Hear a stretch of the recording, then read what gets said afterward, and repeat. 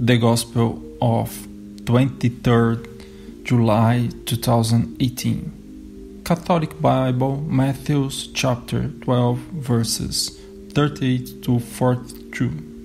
Then some teachers of the law and some Pharisees spoke up. "Teacher, we want to see a sign from you." Jesus answered them, "Evil and unfaithful people want a sign, but no sign will be given them except the sign of the prophet Jonah. In the same way that Jonah spent 3 days and 3 nights in the belly of the monster fish, so will the Son of Man spend 3 days and 3 nights in the deeps of the earth. The judgment, the people of Niniveh will rise with this generation and condemn it, because they reformed their lives at the preaching of Jonah, and here there is greater than Jonah.